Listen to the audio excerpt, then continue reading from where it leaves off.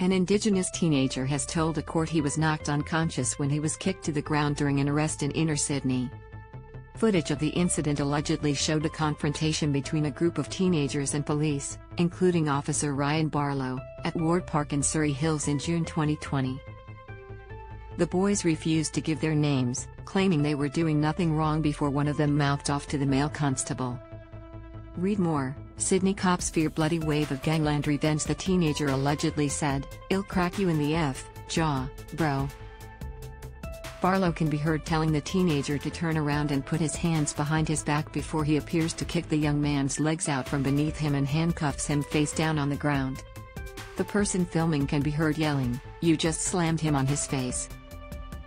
The teen was treated in hospital for injuries to his knee, shoulder and face, including a chipped tooth. Today, the teenager told the court his threat to the officer was hollow and said in frustration, "I can't go to my own park and not be harassed by police," he said. Read more. Albanese to investigate claims of Morrison's secret portfolios. The teen said he can't remember much after hitting the ground. "I was unconscious," he told the court. He denies accusations he was trying to kick Barlow's groin during the arrest.